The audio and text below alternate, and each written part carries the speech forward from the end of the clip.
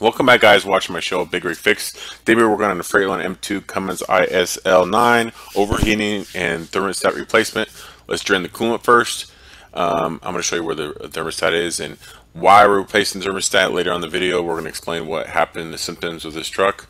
So on this Freightliner, it's I think a 2015. It's a bigger Cummins engine. It's on the right hand side next to the thermostat. On this particular, it's on the by the AC compressor. So those bolts are just 10 millimeters. We're gonna take these two off. Make sure it's not over.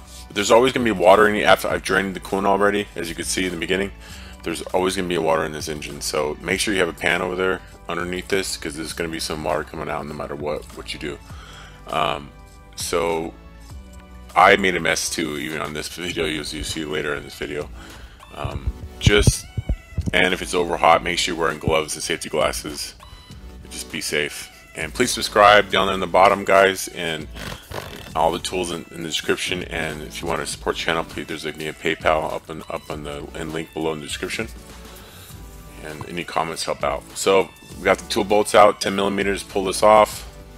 Oh, where's the thermostat? Okay, it's not in there. It's stuck into the housing of thermostat housing.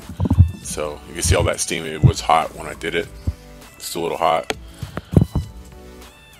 Alright, we're going to pull this over to the side so you guys can see it's not the best picture, but okay, there's this thermostat. Uh-oh, that's not supposed to be doing that. That tip right there just popped out.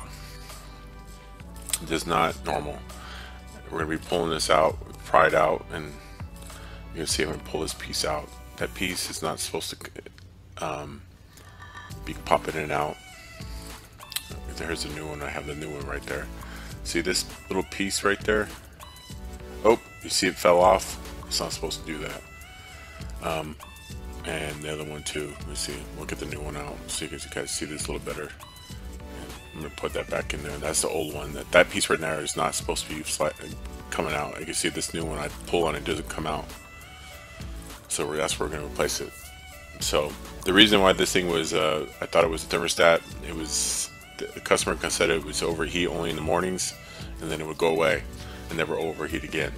So I did a couple checks to check the fan clutch and a couple other checks, just basic checks, and checked fault codes, and overheated 90 times. So right now I'm going to clean all this surface off and place that gasket, if you can see that before. And it was all of a sudden I went down the hill, I was road testing, and all of a sudden the fan clutch working, and just I look over, and it started overheating out of all of a sudden. Went over 250 degrees, and then I stopped, and all of a sudden it stopped and went back to normal. It was just basically, that's a sticking thermostat. That's what it was doing. That little part was not supposed to even get stuck, or whatever it was doing, it was sticking. So that's what you call a sticking thermostat. So that was the problem. A piece was broken there.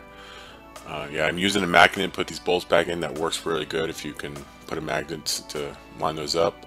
And as you can see before, I cleaned that surface off and put that gasket in. We're going to put a magnet to get this one in, because it's kind of a little hard to get to with the socket. And just fall out of the socket. So again, guys, please like, subscribe.